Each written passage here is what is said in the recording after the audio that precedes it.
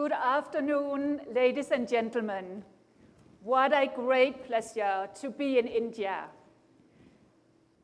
And Viba, thank you very much for starting us off in such a powerful way, leaving no doubt at all why it is we need to create a movement to make the global goals a reality rather today than tomorrow. We are busy.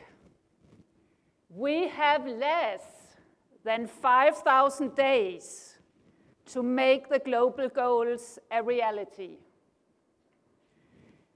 To kickstart the process and to make sure that we have great momentum and energy all the time, the UN Global Compact across the world, with our 70 wonderful local networks, more than a year ago, launched the Making Global Goals Local Business campaign.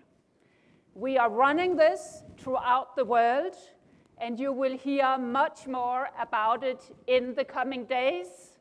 And we will make sure that the Global Compact makes a great difference in making sure that we get there on time. I think we all remember the wonderful day in September 2015 when the new 17 goals and the Agenda 2030 was adopted in the UN by all nations in the world. But you know, the world is changing. And since then, a few things has happened around the world. People see the world in different ways. So I want to ask you, what do you see up here?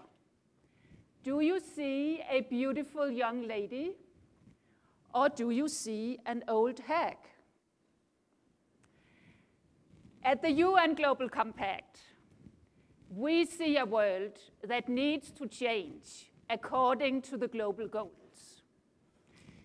We see a world that has too many gaps, the poverty gap, to mention one example. We see a world that has too much inequality. And we see a world that needs to be much more uniform. So we are very proud to still put forward the reason why Global Compact was created more than 15 years ago, and in the words of Kofi Annan. We want to give globalization a human face. It has never been more relevant today, but the good thing is that we have a lighthouse, we have 17 goals, we know exactly what to do, and there is no plan B. So it's a particular pleasure to be here in India, celebrating our regional meeting. And I can assure you that it's not a coincidence that we are in India, and it's not just because Udesh has so good skills of speaking us all into coming here. No, it's because when we look at India and when India delivers on the SDGs, we are halfway. So this is the place to be. Tomorrow, we will launch a new report that we have done together with the Business Commission that looks at the SDGs and the market opportunities relating to the goals. On a global basis, it's estimated that by 2030, the market opportunities in the world is $12 trillion in 2030.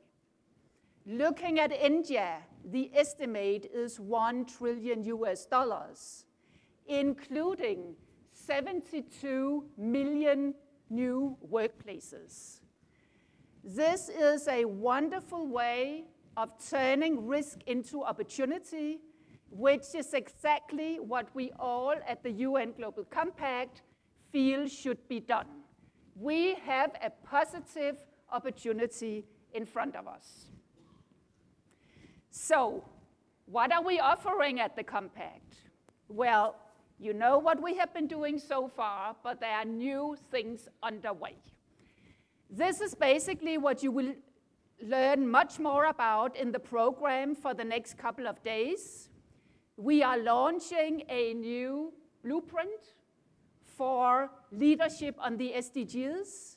We are launching a set of new action platforms to put the SDGs into action, and we are launching the Global Opportunity Explorer that will be the world's largest platform for concrete business solutions to the SDGs, business cases, and you will hear much more about that in the coming days as well. When Kofi Annan launched the SDGs, he used to say that the global goals are the people's goals.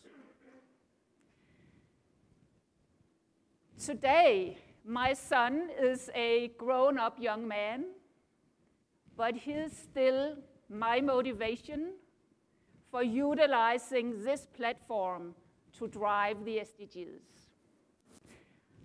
I know that every single one of you have your own motivation. And since we are in India, I think we should honor Mr. Gandhi by each of us being the change that we want to see in the world. Nobody will come and fix these goals for us. We have to do it, each of us individually. Thank you.